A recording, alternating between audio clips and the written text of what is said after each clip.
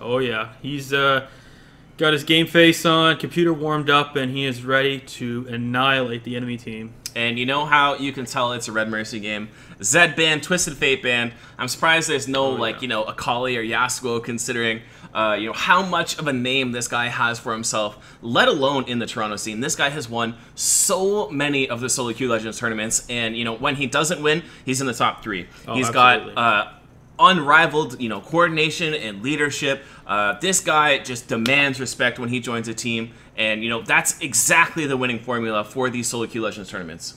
Oh yeah, I've seen him play a lot of assassin champions, and he just doesn't demand or respect. He earns it too. Like, he grabs it by the balls and just annihilates enemies when he plays these assassin champions. Yeah, it is not uncommon to see him absolutely destroy a lane. Wouldn't be surprised if he looks towards something like a Lysandra. That is a champion that he plays quite often, not to mention things like Katarina, Diana even. So lots of things left open for him. On the flip side, we've got Vi Band, Anivia Band, and Graves Band. I did notice that there's been quite a few people playing Anivia in this tournament. And, it's not bad against this tank meta, considering that there are a lot of things that, don't have a lot of mobility, like something like an Aurelia. And if you can place an Anivia ult down and just slow them and give, it's like, in a lot of ways, Protect the Carry mage. It's a control mage who does a lot of damage as well. So it's a lot of consistent damage, too. Yeah. Like, as long as you're in that circle, you're going to be taking X amount of damage for X amount of time, so it's very reliable. Yep, some other nice mages like that in the current meta are Karthus is very strong currently, and it's really cool to see players go back to these champions, because if you've got your high-rated player on a control mage like that, you can really run team fights by yourself. So I think I remember seeing Red Mercy play Karthus back in season 2, season 3, sure. and he was very, very aggressive. Like, for a Karthus, which is probably one of the squishiest champions in the game, he was super aggressive. Yeah. I mean, this guy plays everything. He plays Cassiopeia as well, Ahri. Like, he is a tried and true mid laner. We do have the Sejuani first pick going over to Red Mercy's team, and obviously the bottom lane picked up for the purple team as well. Jinx could lead them into playing towards some sort of late game team composition. They could pick up something like a Lulu here, a Nunu jungle, anything like that is available. And on the flip side, there's just a huge front line, and of course the Sivir utility to help them out in their map movements. Grabbing Leona to try and match the amount of crowd control that Nautilus and Sejuani can put out. So Leona does a very good job. With Leona, you can CC 3 targets at once if you happen to get all the right angles, but I mean, right now, they're going to need another pretty chunky, utility-heavy champion to try and match out what Red Mercy's team has got. Yeah, they're going to need to sort of pick the direction of their team composition in this rotation right here. Something like a Jarvan, I think, would really work well, because you can just ult everyone inside and then Leona ult on top of them, Wouldn't be surprised if we see, a Wukong. That's actually very, very nice in terms of engage and disengage. If it's most likely going to be a top lane Wukong. In terms of the jungle, I think a Nunu would fit absolutely perfectly here. They've got a Hecarim to hopefully get into the back line, but Cassiopeia, really, she just soaks that first ultimate from Hecarim. He's not going to blow up anybody, and then, the re-engage coming out. That's exactly what Jinx wants to do. They want to get the Cassiopeia ultimate, get the reset on Jinx, and then just clean up the team fight. She's got the execute with her ult. That's so much AoE damage. Couple that with a Wukong, and Red Mercy obviously reading the composition perfectly, looks towards picking up that LeBlanc, which is a fantastic answer to deal with those squishy but powerful backlane champions of the purple team. Yeah, LeBlanc's very, very scary on Red Mercy, and very scary in general, and like you said, Cassiopeia just going to try and, scare someone, lock him down. Wukong can even help keep them in place with that knock-up. Yeah, they've got a fantastic team composition in terms of team fighting, and their lanes are strong as well. However, on the flip side, I mean, the blue team really does have a fantastic composition of their own. The only real problem is that they don't have disengage apart from Sejuani ultimate and the Sivir ultimate. So there is you did call Nunu. the Nunu. Yep.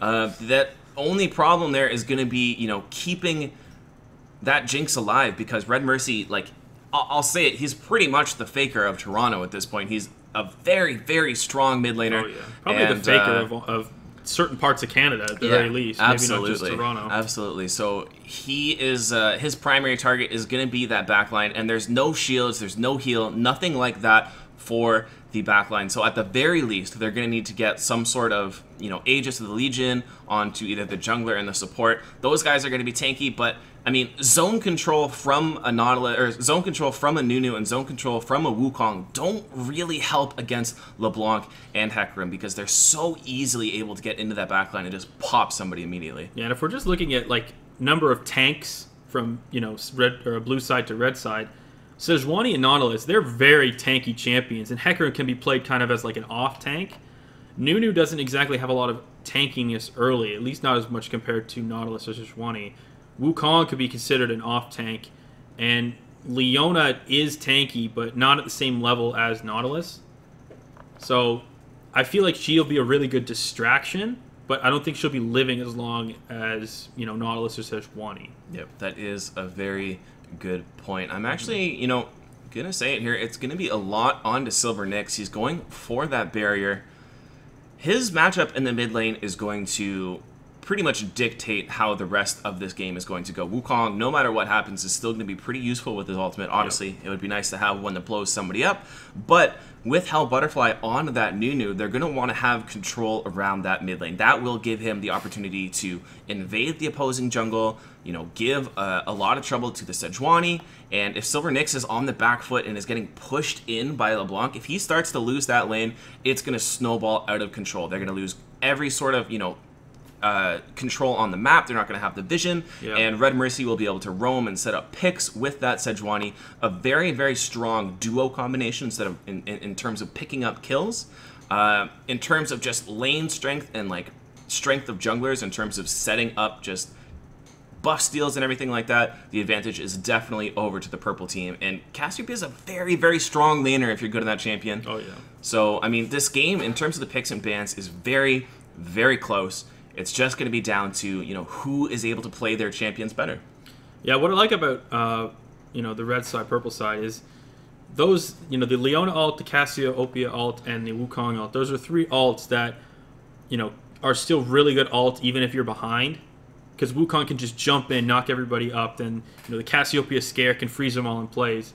And Leona can just pile right on top. Yeah. So those are three, forgiving ults. It's a great balance of frontline and backline for both of these team comps here.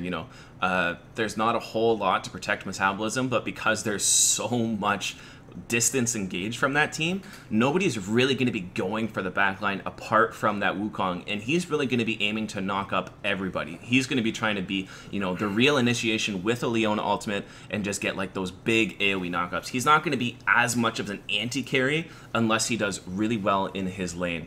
This is a pretty interesting pick ban phase here. I really got to say, this is a very, very balanced situation. I hope Silver Nyx is able to match up with Red Mercy. I mean, he did absorb a target ban of his own, so should be interesting. Yeah, Silver Nyx. I feel like Silver Nyx is probably going to pick up a really early tier, mostly for the defensive capability when it turns into Seraphs, because if LeBlanc just goes ham onto Cassiopeia during the mid game, there's a good chance that he will die instantly, because LeBlanc is, as we all know, a burst nightmare.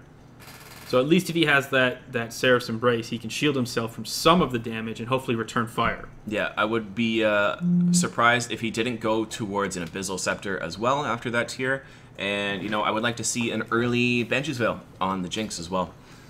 Yeah, I could definitely foresee that. If not Banshee's Veil, possibly the Mercurial. Just to get some of the buffs off, get the movement speed increase, or sorry, the debuffs off, and get the movement speed increase. All right, so here we go. Jumping into the Rift momentarily.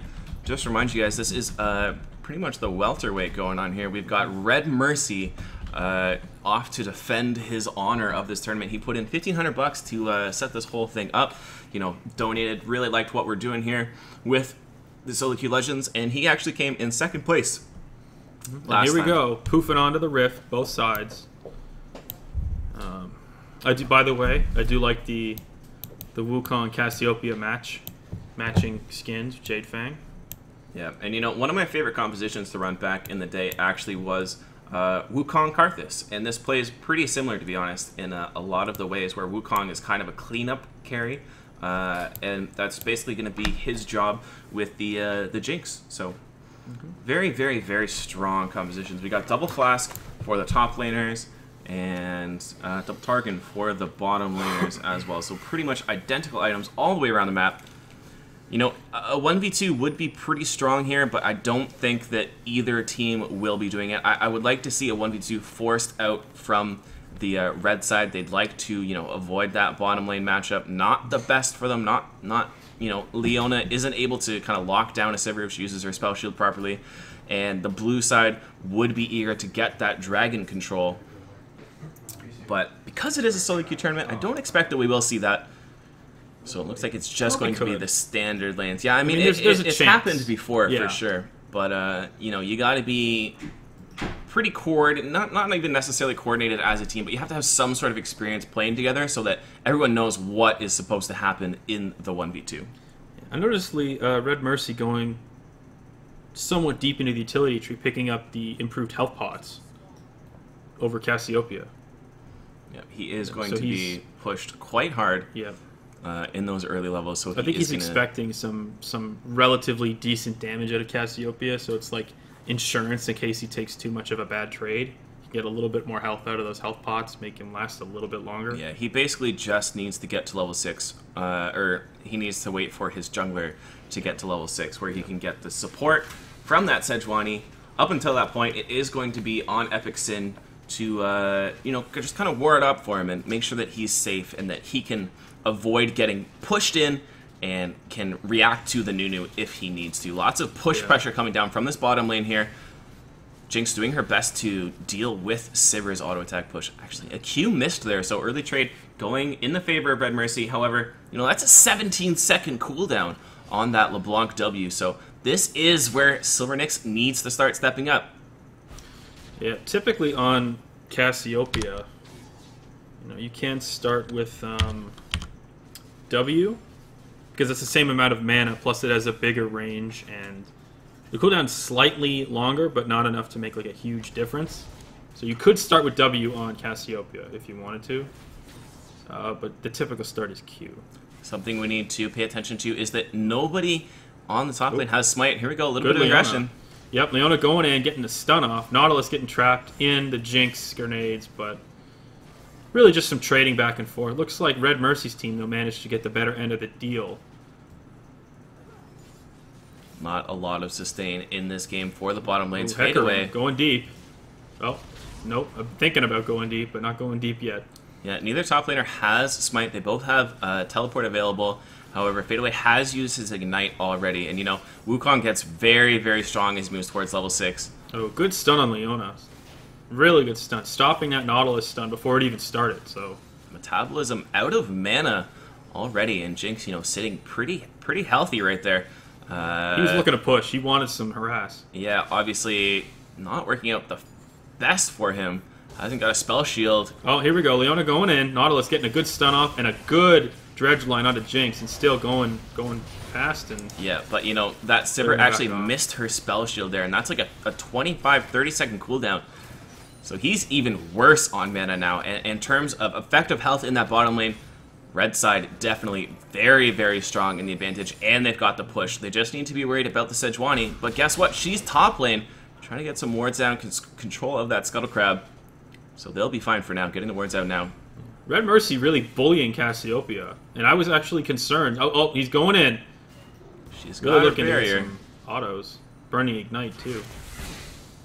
Yeah, that's not necessarily what you want to see. You got to land your Qs. You got to, you know, pressure very hard as soon as LeBlanc uses all of her abilities. You need to get in her face, and you know, Epic Silvernix hasn't really been able to do that so far. Hell Butterfly forced to go control the wave in mid.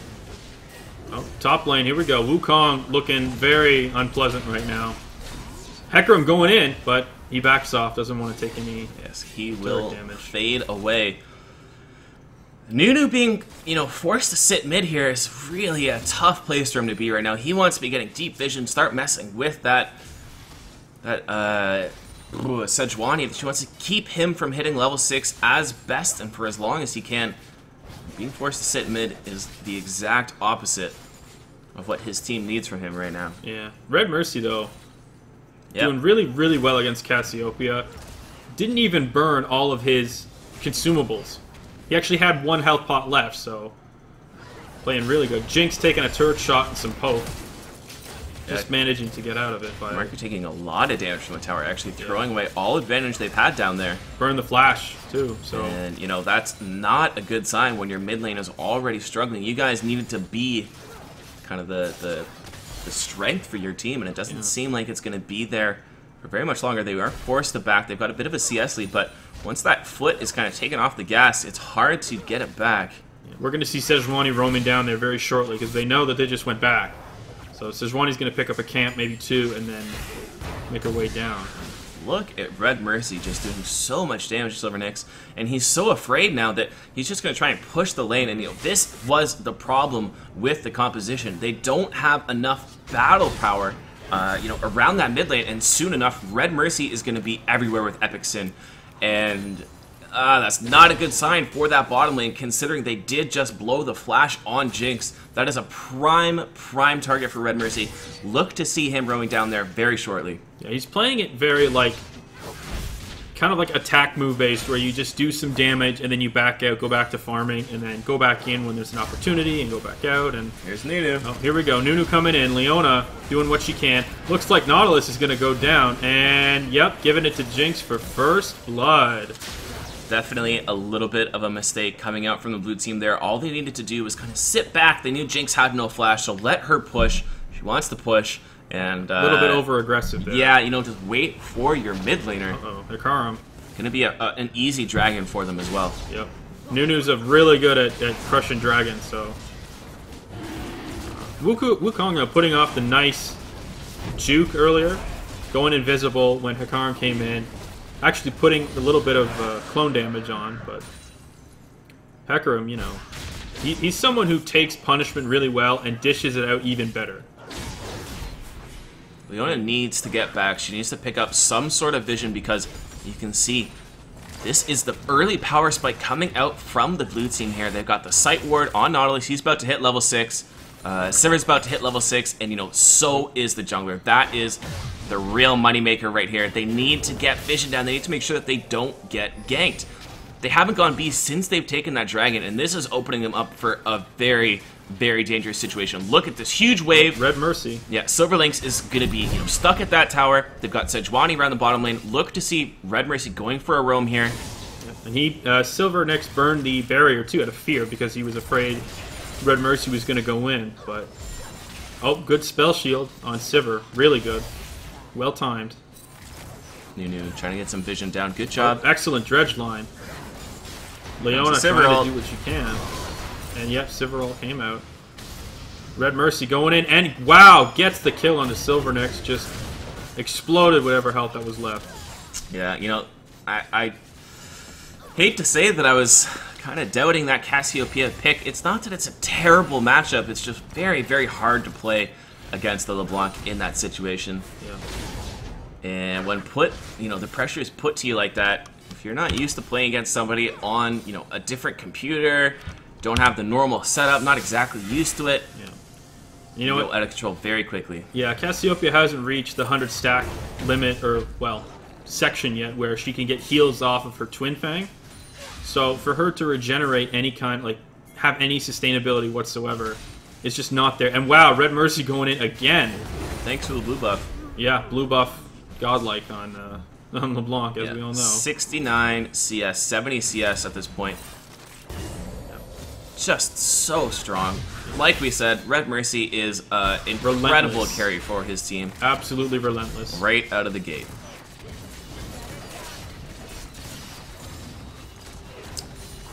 There we go. Pretty good dredge line on Nautilus. Didn't manage to get the champion, though, but Jinx just going in. Oh, good ult by Leona, but didn't quite get the stun. Heal coming out from big Sivir. Turnaround. Every ability is used. Nautilus needs to, you know, get back in there. Yep. A little bit scary for him, I guess. He played the part well, though. He was distracting, let Sivir lay into Leona and to Jinx, because now they both have to back, and Sivir can stay. Yeah, finally backing. This is going to be the first time Leona's backing since they got that early kill. She really needs to pick up some wards here. I'd like to see a Boots 5 and, you know, like a pink ward, maybe a couple wards. Just get some vision control, because you're going to need to make some sort of pick or play if you want to come back in this game. At the very least, you need the vision to just hold yourself. Let your Jinx keep farming, because she's going to be the one to carry this game. Without vision control, what's going to keep you from getting dove by a Sejuani, you know, a TP from Hecarim and Red Mercy moving down towards the bottom lane? You know what's good, though, is because Red Mercy is winning his lane so heavily, Sejuani can just keep staying in the jungle and farm. You know, if Epic Sign is, you know, so determined to get ahead, he didn't even have to come to mid lane. He could just stay top or stay bot and just farm all he wants and help out when he needs to. 11 minutes into the game, 2-1. Goldie slightly in the advantage of Red Mercy's team. And, you know, we gotta bring it back to what we know about these teams. We know that Red Mercy is a fantastic leader. Can't say enough good things about this guy. Obviously, look at him just destroying that lane. Very good knowledge of his champion, too. Yeah, I think he'll be able to get away from that Nunu. Yeah, He doesn't have his ult, but he's got his flash. But I mean, this red team here, we don't know much about them in terms of who is their leader on their team, you know, who is going to be making the shot calls, where sort of the strategy is based around. You can tell in their composition what they're trying to play, but it's, if you're not, you know, somebody who understands where and how you need to be playing around the map when you're running a composition like this, you very easily kind of fall behind and get snowballed upon if you're not looking towards your win conditions at all points. I feel like Hell Butterfly may be taking a leadership role here, because he called a really good dragon earlier, and he knew he could take it confidently, and it was uncontested. I don't even think the other team knew about it until they saw one of the enemy champions with the buff. So it's just an educated guess on my part. We haven't seen very much up in this top lane. Oh, here we go. Wukong has decided to go for that Tiamat, so he'll be able to... Uh-oh, Red Mercy finds his pick, gets the stun down. Will he be able to dodge Cassiopeia ultimate? Gets a little bit, you know, too scared. Makes the right decision, though, as there was a Nunu there.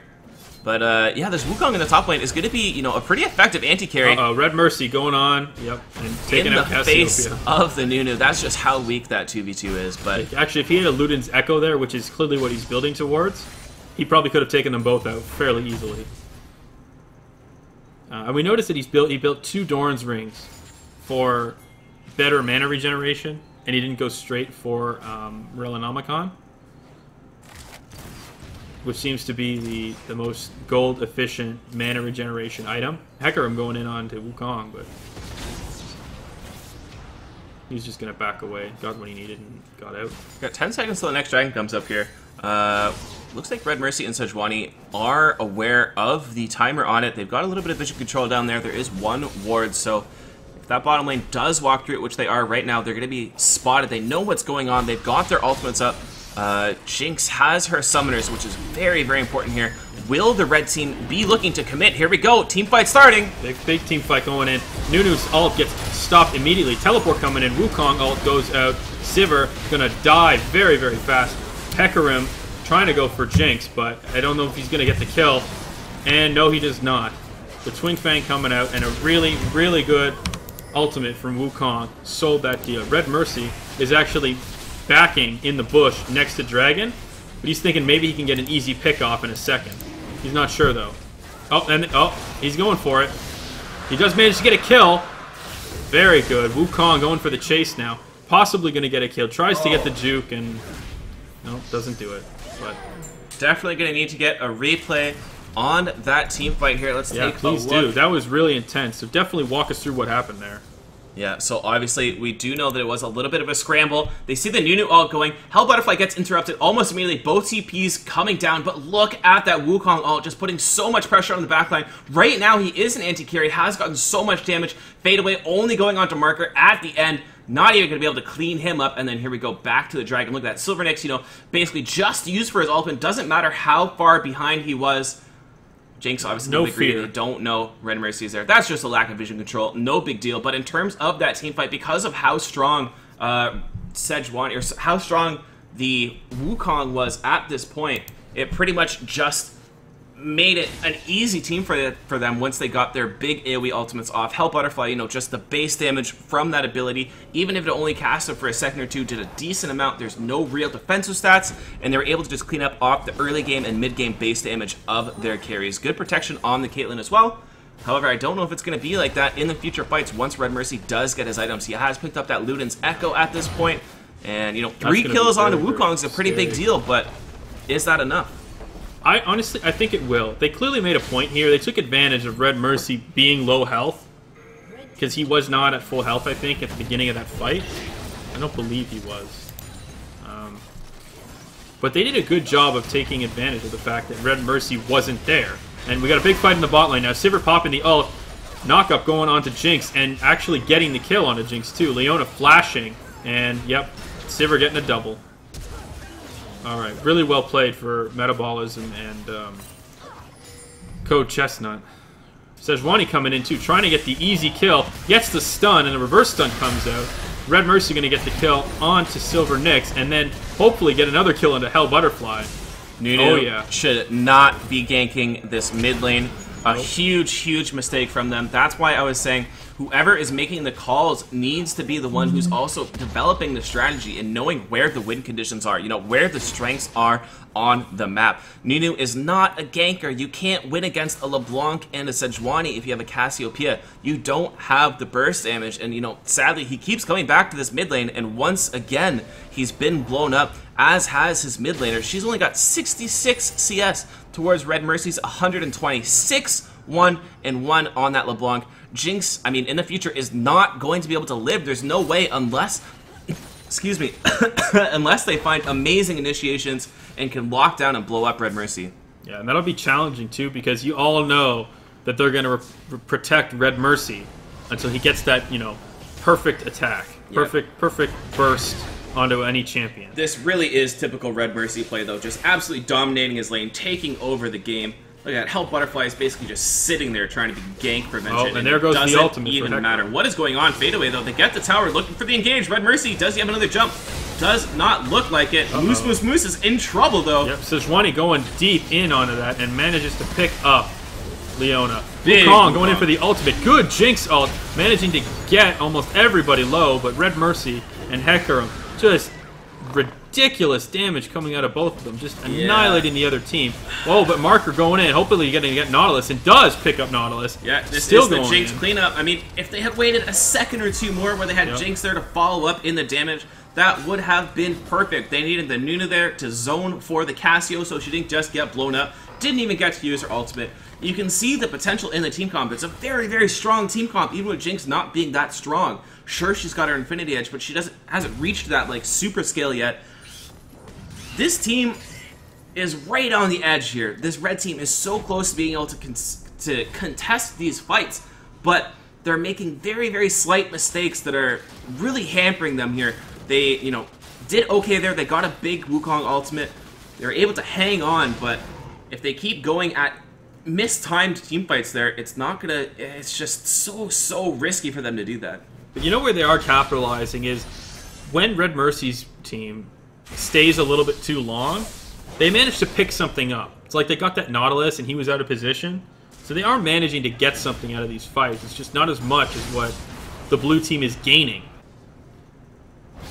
which is really important. And wow, good ADC skirmish in the bot lane. No supports available. And wow, really good stun on by Leona, but the Luden's Echo manages to get her at the last second. Teleport coming in from both sides, and it looks like LeBlanc is going to rip these teams apart again. Nunu finally coming in. Tries to ult, but stops immediately. Oh no, never mind. It does get off. The whole thing gets off. Wukong going in for the ultimate. This is a long fight. Cassiopeia just doing what she can to blow people up, but it just doesn't happen. You know, there's that same miscommunication that we talked about. This red team is just not on the same page enough here. They you know, are in and out of these team fights, not committing, not lining up their ultimates properly. They stayed a little bit too long. Red Mercy. Jinx Rocket coming in. And, 2 kills. Good return. Yeah, that Hecarim does get taken down there. That will be a shutdown for the Jinx. Not bad at all. Lets her pick up another piece of that Phantom Dancer. But Red Mercy is just so good at moving his team around the map and, you know, making sure everyone knows where they need to be, able to execute on the mistakes of this red team, of their, you know, miscoordination here. And that's the story of these solo queue teams. That's why we always talk about how strong it is to have a shot caller that can completely, you know, handle the game. Yeah, we got a pause coming out just for a few moments, everybody. So really quick, I think we could take a look at the gold right now, because it's 34K to 27K. You know, we're looking at about, what do you think? Like a 5K lead, 6K lead for gold, more or less. Closer to 7, I think, just because of the little bit of change it's picked up. We got a few disconnects on red side, so please just give us a moment. Oh, on blue side too. I'm not 100% sure what's going on. I think people are coming back in. Anyway, if we just look at the gold here, Red Mercy has almost double the gold of what Silver Nyx has. Almost double the CS, pretty close to double the CS, and 8 times the amount of kills. So there is a huge gold discrepancy just at this point in the game. For Cassiopeia, her only option right now is to forego damage. She needs to build either a Rylai's immediately, and then just continue to build tanky, maybe get a Void Staff there, and she just needs to crush the front line. She needs to protect her AD carry, and she needs to be, you know, calling things out at the very least, just to make sure that her team knows how to play these team fights. These guys need to be on the ball. Do they have all their ultimates up? No, they don't. They don't have Jinx ultimate. They don't have Wukong ultimate. This is a terrible idea. But they do get it, and that's the 3rd dragon for red team, if I'm not mistaken. And big ult coming in. Sejuani goes in. Nautilus doing what he can to stun all his enemies here. Red Mercy was nowhere to be found for that part of that fight, and Jinx is just getting really excited. Hecarim coming in, finally, and doing a lot of damage over to Jinx, and just Sejuani manages to go down to Cassiopeia, unfortunately. And Jinx, wow, hanging on by a sliver, doing what she can to put this damage down. Leona trying to follow up here, and she doesn't make it. Yeah. But Leona now very in trouble. Canceled auto attack, unfortunately, from the Jinx. A little bit of land jitters there. I can't believe the red team got away with that. They had 4 of their 5 crucial ultimates down. Thankfully, the Jinx ultimate came up as that fight went on. Oh, Red Mercy playing with a little fire. bit cheeky. Oh, wow. No way. Missed no, no. He's going to go back in. He's going to go back in. Come on, Red Mercy. No, he's not going to do it. Ah, man. This red team. With danger there, though. This red team is really giving me heart attacks. Their decision-making on when and why they want a team fight is just a little bit confused, I feel like. You should not be contesting dragon fights against something that's going to be diving your backline when you don't have protection or any of your, like, zoning abilities up or anything. However, because, you know, this blue team wasn't in the proper position, they did get away with it. Red Mercy took a lot of damage trying to get that dragon, jumped into the middle. Crazy stuff going on in this game. Like, he did a really good job trying to that's pick off somebody. Yeah. Red team is like, they know that they're losing, they know that they're behind, but they're not giving up. Oh, well, I mean, the thing is, their comp definitely outscales that of the opposing team. It's Red Mercy is so strong right now that he can eliminate the scaling, especially considering Cassiopeia has fallen so far behind. And, you know, Wukong is going to start falling off in the next couple of levels. He's not the person that really scales. He's going to start building tanky. Yeah, he's going to have to build a Banshee's Veil pretty soon, because if he's going to get, like, if he's going to be the target in the next few fights to get picked off immediately because they just don't want to deal with the Wukong ult, then that's a huge amount of crowd control and damage taken away. Red Mercy flirting with danger there again. Yeah, here we go. Here comes the vision denial from the blue team, setting up their pick and assassination composition here. Good job by them. Just understanding what they need to do and how they need to control the map to play into their composition. Red Mercy soon will be able to carry this game by himself. Red Mercy. If that was anything other than a Leona, that person would have been dead. Yep. Actually, if he went in on Leona too, there was a good chance he might have taken her out, but a lot of teammates were nearby, so this is an interesting game because I really want to see like a matchup between Cassiopeia and somebody other than LeBlanc right now, because Cassiopeia is, think, at her 250 stack. Here we But never go. mind. Big team fight. Leona going in. Dies instantly. Amazing Sejuani all capturing 3 people. Good Jinx. Grenades going out. Cassiopeia living, of all things, that survive in that fight. Red Mercy going hunting now. Going for the Nunu, but actually Sivir gets the kill. Jinx actually dying to Sivir in the end. And... yep, they're just going to keep pushing now. They didn't even need Hecarim for... We're going to take a look at this replay. Now, the problem here, we will see it, is that the red team tries to engage here, and they set themselves up to get absolutely demolished by this Sejuani ult. Look at that counter engage. Everyone that needs to be in the front line is in, or in the back line is in the front line, and their tank line just absolutely runs at them. Again, Wukong not there. He needed to be there to follow up on that Leona ult. Otherwise, he would have been able to, you know, avoid that could have been getting a completely different fight. If yeah, Wukong was you know, it's just Silvernix needs to be hanging at the back line. Marker needs to be hanging at the back line. Sejuani is just able to lock them up so easily. And we got another pause coming out here, guys. Some Silvernix almost didn't even get his own ultimate off there. It's just simple mistakes that they haven't been able to fix this game, unfortunately. Yeah, it is unfortunate. It's what it is. What I'm surprised to see is a locket that hasn't come out yet from red side onto either Leona or to Nunu. Yeah. Because that magic damage would help so much, or sorry, the magic resistance would help so much against LeBlanc, the Luden Echo, and the Sejuani. Yep. Nautilus. Nautilus too, because he does a lot of magic damage. At the very least, I would like to see a... I'm sorry, what is the Shirelia's item? The coin, ancient coin, or the righteous glory? The righteous glory would be perfect to see that either. I think Nautilus is making that because he's got the ruby crystal and the sapphire crystal. So I would like to see it on the red team. Sorry, the red team, because they are the team that needs to kite back and then re-engage. Yep. And you know that's not happening. These guys are getting locked up. Nunu should be the one to make that too. They're just because he can get thirsty for these plays. You see Nunu in the front line. That's not where he should be. He should be zone controlling. We see Jinx in the front line. That's not where she should be. She should be waiting for the resets after the AoE damage goes down. And Wukong should be there. Is the most thing too. He should be with a the flank team. by Wukong and Leona at the same time. Yep. And then Nunu eats the Sejuani ultimate, standing in front of his carries. Zone for the Hecarim coming in, and the Nautilus and the LeBlanc running in, and then absorb the damage with the Aegis. I'm just awful with That's these okay, names don't today. worry about it. With the Locket of the Iron Solari. Locket of the Iron Solari, and then the re-engage. And you know, it's really sad to see because this actually happens so often in solo queue tournaments where they've got the idea down, they've got the composition down. It's just they're not able to execute it properly. And it's simply because in solo queue, you don't actually execute your compositions properly ever.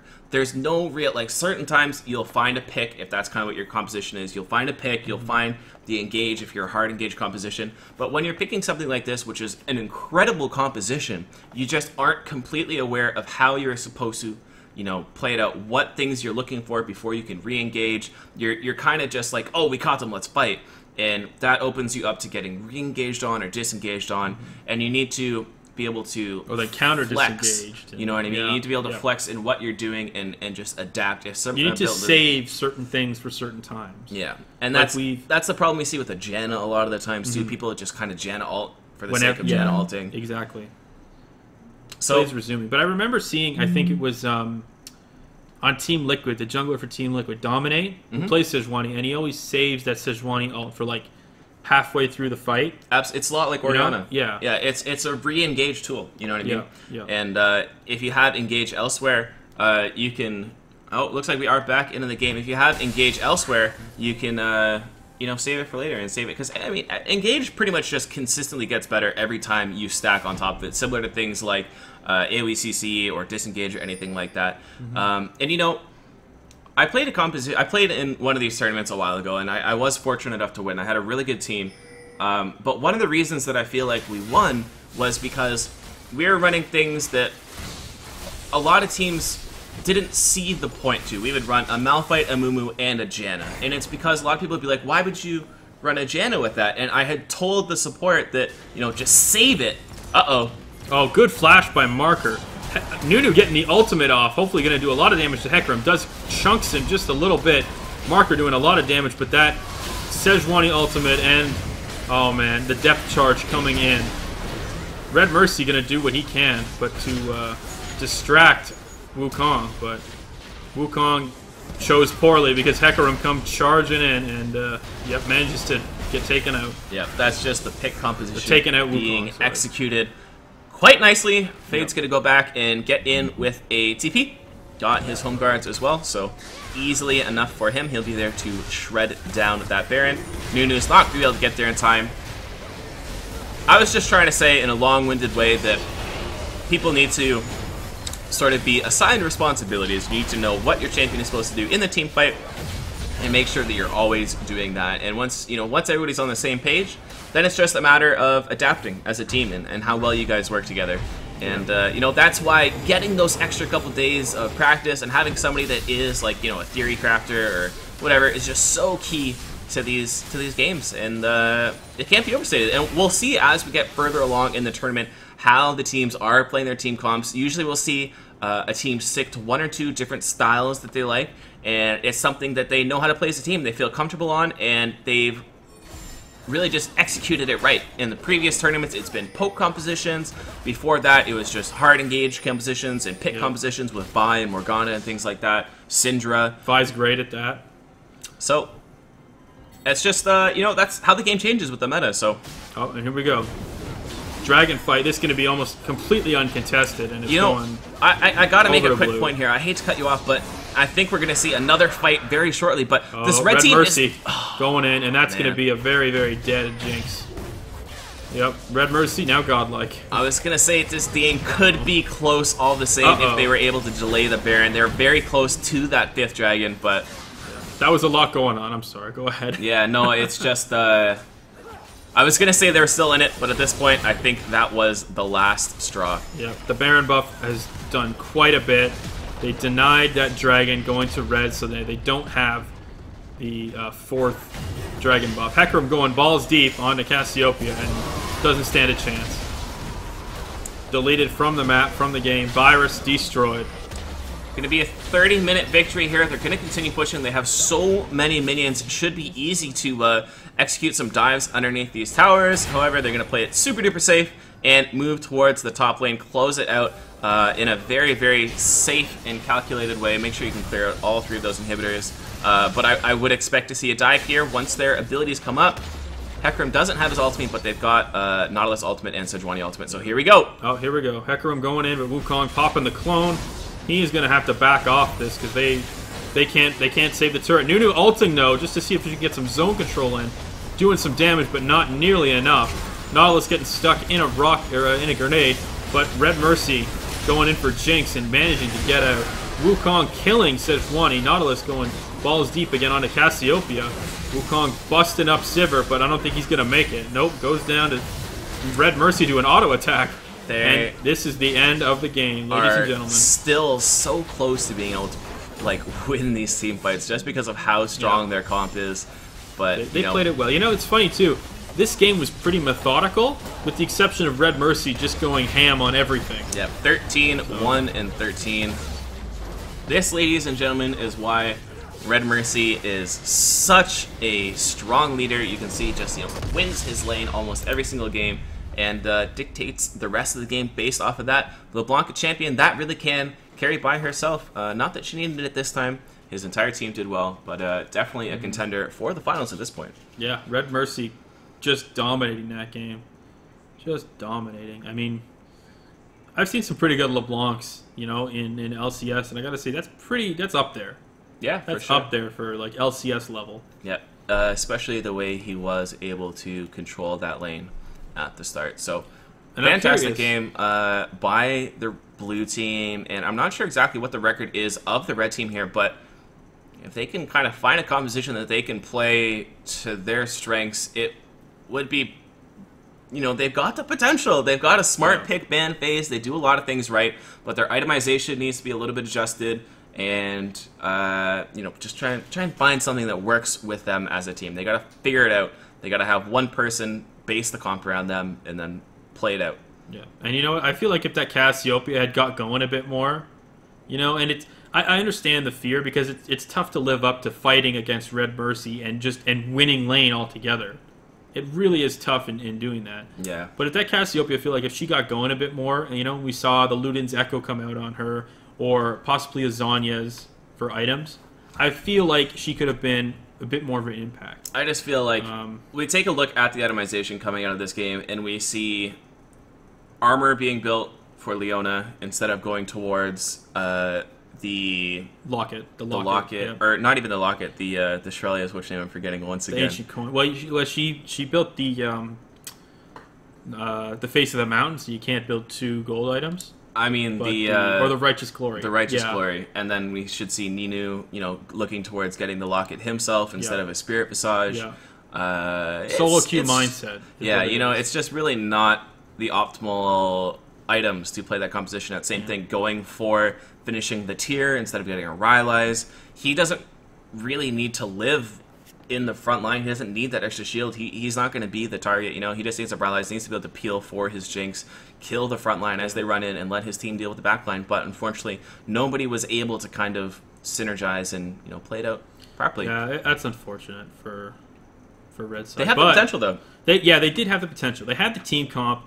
If I think they stood away from the solo queue mindset, like you said, got the Rylai's instead of finishing off the Seraph's Embrace, or getting the Righteous Glory instead of the Spirit Visage, or getting the Locket instead of the armor items, or whatever combination of how they wanted to build stuff. If they had gotten those items, I feel like they could have stood a better chance. That is it for us for now, guys. We're going to take a little bit of a break, and we'll catch you with the next game very shortly. This is the ESC Solo Queue Legends Tournament number 2. Number 2. Sponsored by Red Mercy. Obviously, he just wants to get his name all over this. And Red Bull. And Red Bull. So the Reds. A lot of red things today. Like red teams losing. Red teams, yeah. Red teams losing. Red Bull, Red Mercy, Red team. Red 5. All right, we'll be back, guys. Yep.